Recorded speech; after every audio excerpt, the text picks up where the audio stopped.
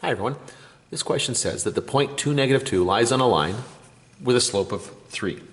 And it's asking for the y-intercept. Okay, well let's build this thing first here, okay? So we know the slope and we know a point that it goes through. So the easiest thing to do here is to put this into point slope form. So y plus 2 is equal to 3, x minus 2. So that's plugging in the point, okay, right there, and then plugging in our slope here.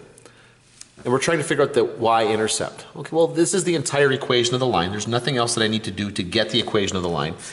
The y-intercept occurs, okay, when x is equal to 0. So we're going to get y plus 2 is equal to 3 times 0 minus 2. Okay, so here we go. Y plus 2 is equal to 0 minus 2 is negative 2, times 3 is going to be negative 6. And then when I subtract 2 from both sides here, I'm going to get negative 8. And so there's my y-intercept right there. Okay, remember that the y-intercept, all I got to do, it's where it hits the where it hits the y-axis, right?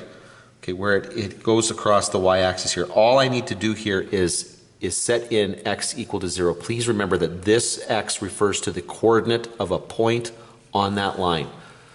Okay, the question like this gets really confusing when you forget that x and y here refer to the coordinates of the points on that line.